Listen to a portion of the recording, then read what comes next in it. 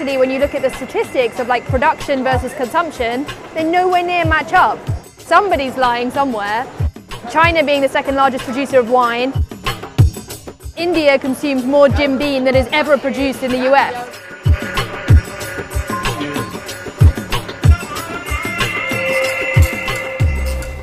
I'm Jessie Baker, so I spend my whole life trying to help make product supply chains transparent. Today, when we buy products, there's a huge complex network of things going on behind the product before it gets into our hands or in our tummies.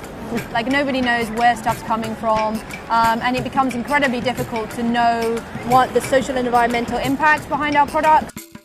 What we try to do is create like these digital passports for products that essentially allow the data to cascade through the supply chain in a trusted way.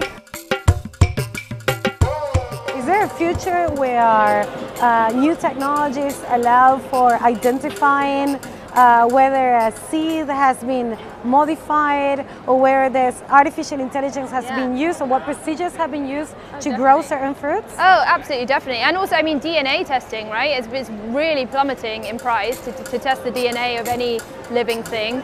Also, hyperspectral analysis, you know, where they look with like crazy cameras with algorithms at food sources to see how fresh it is or like where it was created. You can tell so much information just from the looking at the thing. We worked with an amazing fishery in Indonesia who had done a lot of work to ensure that the fish that was caught in this fishery was slavery-free. Was the fish you ate caught by a slave? This fishery had a problem. All of the ships had been found guilty of illegal, unregulated, and unreported fishing. In that a few steps down the supply chain, there were 12 different factories who were buying fish from all over the region to make canned tuna, sashimi. And these fish were meant to come with these certificates, but they were getting photoshopped, photocopied, everything. We worked with this fishery in order to create a program of digital certificates for the fish that sat on a blockchain, which meant they couldn't be duplicated. So you just have one certificate per batch of fish that the fisherman could register easily with a simple SMS. You know, the next guy in the supply chain, who might be a guy on a moped, could come pick up the fish from the fisherman, scan a QR code and say, right, I'm taking your 4 fish. And the fisherman would go, okay, yes. And it formed a kind of digital handshake.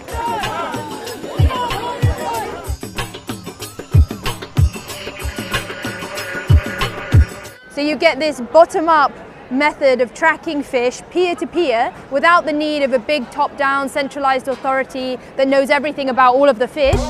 And I really hope that, you know, with consumer pressure, with businesses that are trying to pioneer a new way of doing business, where being transparent is the norm. A future that rocks at the intersection between food and data is one in which our product supply chains are transparent. So we can all be citizens rather than consumers through the things we choose to eat.